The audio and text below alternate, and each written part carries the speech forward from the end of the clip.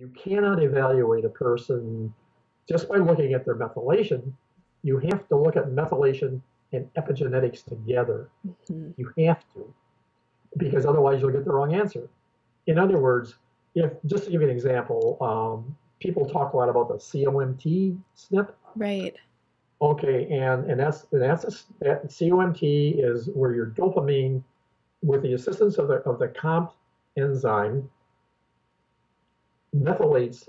You have a methylation reaction where the dopamine plus SAMe results in something else. It's the way you get rid of some of the dopamine. Get rid of the dopamine. Yep. So all people, including some of the names, the people you mentioned, and a lot of really good clinicians and doctors and all, if they find that you've got a snip that's the COMT variants, yeah. Their conclusion is if you give this person SAMe or methionine, you're gonna over destroy the dopamine, and you're just gonna be low dopamine.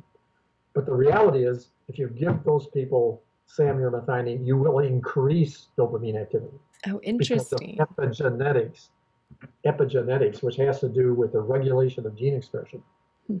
And so there are thousands of people now being treated improperly because of their methylation, of the correct evaluation of their methylation. And I think this was really important for me to understand, is that there's two places where these nutrients are really doing the bulwark of the work, right? So it's happening with the neurotransmitter, like dopamine that you mentioned, and then it's also going into the cell and going into the genetic material, and it's changing what's getting expressed. To watch the full episode or to subscribe to the podcast, click the link in the description or visit us at neurohacker.com/collective insights.